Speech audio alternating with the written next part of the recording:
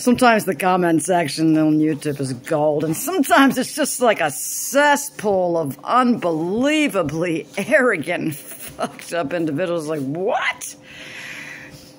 I mean, it's one thing to, you know, create boundaries and become emotionally healthy instead of emotionally oversensitive and hypersensitive and like being enmeshed with other people and things. It's one thing to pull away from that and become more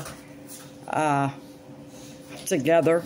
It's a whole nother thing to say what these people in the comment section are saying, which is, I gave up all emotional attachments to all people and all things, and I am having the time of my life. I read 365 books this year, and I used to hate reading. I've done this, and I've done that, and I'm thinking, well, that's great, but okay. I mean, sometimes there's periods of time when people should take time to themselves and not be up everybody else's ass and whatnot and whatever, and don't be over-involved, and that's great, but it sounded like they were planning on living the rest of their lives like this. Like zero emotional attachment to anything. Well, how long is that going to...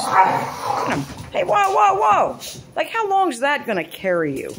As a human being, as a full human being. Really? You're just going to be like, I don't give a fuck about nothing. I'm just going to learn a whole bunch of stuff. What are you going to learn? Who are you going to share it with? You just, me, myself, and I. Oh, I just love it. Okay. Have at it, man. Have a great night, YouTube.